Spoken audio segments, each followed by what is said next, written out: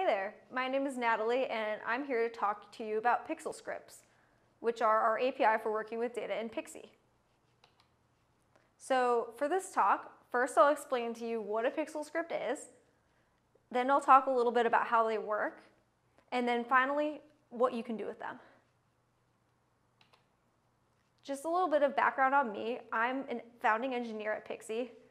I work all over the stack, but as a lot of full stack developers go, I focus a little more on the back end than the front end, so I put that little joke on that right there. And at Pixie, I tend to focus on PxL, our compiler, and our execution engine.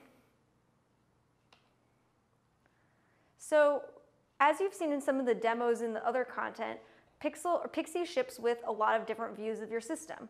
You can look at the state of your cluster, dive down into one of your services, and here I just want to answer, how is it that we can create these views for you?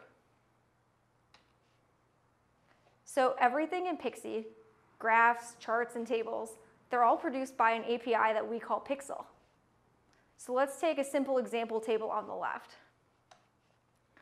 So PxL is a 100% scriptable interface. So on the example there, we can see the script that generated that table on the left. We can go into the syntax in more detail later, but at a high level, the script is, you can think of it like a select star. We're loading the HTTP events dataset for the past 30 seconds. We're grabbing the pod that each of those requests came from, and we're returning a subset of the columns as the result table. So backing up a little bit, we have this scriptable interface, but what do we design it to do specifically? The first task that it has is it needs to be able to query data that we auto-collect in our system. The second thing it needs to be able to do is actually collect new types of data sources. And finally, we really didn't want to invent another language. We think that the world already has a lot of those, so we didn't want to reinvent the wheel there. So let's go into how we wanted to avoid building yet another query language. We needed a flexible API to work with data, and anyone who's familiar with Python may recognize some of the syntax on the right there. That's because all PxL code is valid Python. Now, we don't actually execute any Python under the hood, but we can get to that a little bit more in some upcoming content. The hope here is that users that are already familiar with Python don't have to learn a new syntax. However, narrowing it down to just Python syntax isn't enough. We need to make it easy to perform data analysis and machine learning in Pixie. One thing we noticed is that Pandas is a popular tool for data analysis in ML and Python. And it actually matched a lot of what we needed to do in PxL. It supports easily expressing operations like filter, join, aggregate, and running inference on data. It has an established community and lots of existing docs. So what we decided to do is make all PxL valid pandas as well. So PxL, like pandas, is, you can think of it as like an embedded domain-specific language in Python. So to recap, we wanted to avoid reinventing the wheel and make PxL more accessible, so we made it to follow the APIs in pandas and use Python syntax. So like SQLs, pandas, and other languages, PxL is a data flow language. What that means is that queries are expressed as a declarative series of operations on data. So you can think of it as like operators or nodes that the data flows through. Because it's a declarative language, what we can do in our execution engine is plan and optimize the query so that the user doesn't have to worry about exactly how the computation happens. They just tell the system what they want it to do. So now let's talk a little bit about how we represent data in PxL. And it's a concept that we and some other systems refer to as data frames. So you can see this line of code right here in the example that we've been working with, that we initialize a data frame in that arrow. And that is basically the PxL version of a table. A data frame can basically be thought of as a set of rows and columns. And specifically, the columns are typed. In PxL, we have a raw data type for the column, like string or int, but we also have what we call a semantic type. semantic types basically tell you a little bit about what the column's meaning is. While the raw data type is used to make the query execution more efficient, the semantic type helps you understand the data better. And these types are propagated through your data frames throughout the entire lifetime of your query. So you can see this one pod column. We know that while its raw data type is a string, its semantic type is actually a pod. So let's talk a little bit about what this buys us and go back to the screenshot of the result table that this query produces. You can notice on the right that we've inferred that the latency column is a latency duration, and we've added units and highlighting for that in the UI. On the left, the UI knows from the semantic type that that is a pod column. So we've added as a deep link to a view for each of those pods. So when you're interacting with these tables, you can click that link and then go find out more information about that pod. In the query, we didn't have to do anything to make this happen. It's just automatically inferred based on the types that we track in PxL data frames. One more point on the stuff that we track in PxL data frames.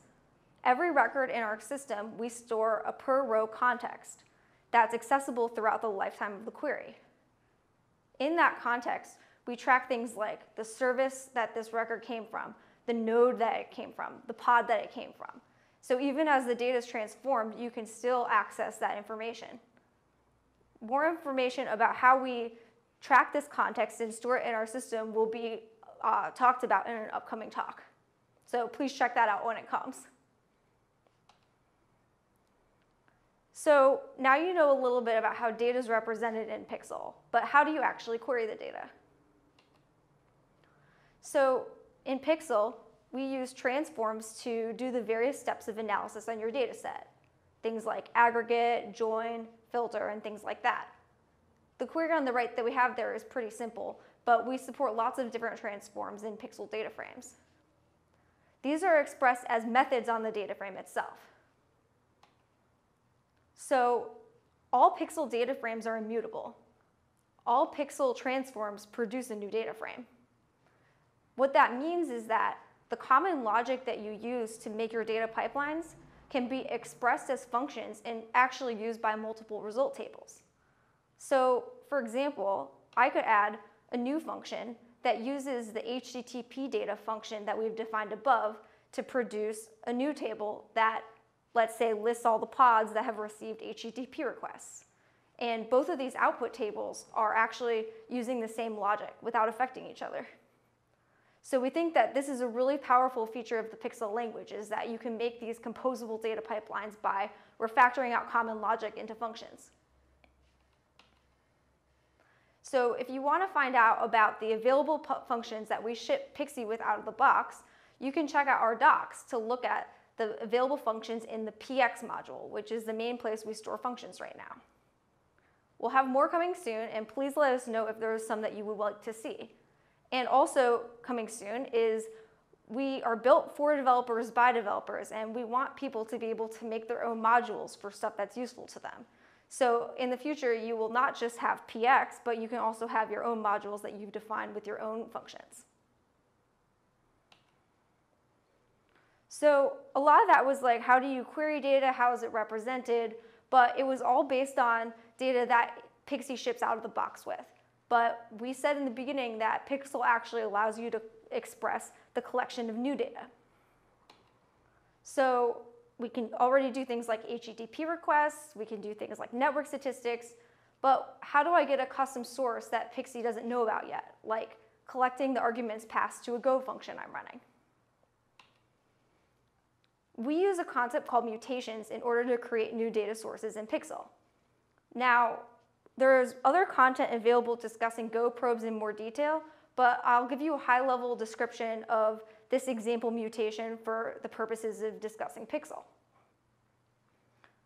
So on the right, I have a PxL function here, or a PxL script here, that basically says, I have a function called sum. It takes in 2 integers, and I want in Pixie to write down the values that that function is called with during the execution of my program. And I don't have to modify any code in order to do this. All I have to do is run a PxL script. So what the code on the right is saying is, please define a probe that listens to these arguments to my sum function. I want you to store the results in the table called SumTable. And once I've done that, I can actually query SumTable like any other Pixie table. And so I just treat it like any other data frame, as you can see on that last line down there. So how can you get started with PxL scripts? The easiest way would be to start running the scripts that we ship Pixie with. You can do things like look at your JVM data, look at your various database events, trace network requests. But for a lot of users, they would actually like to put in their own scripts. And so we want to make that possible as well. The best way to do that would be to check out the open source scripts in our PxL GitHub repo. And then you can use those as a jumping off point to write your own scripts. We really think that we've just scratched the surface of what's possible to express in PxL. And we would love your ideas on what we should do with it or scripts that we should add to make it even more powerful. Thanks a lot for checking out this video, and please check out our other content videos coming soon. Thanks.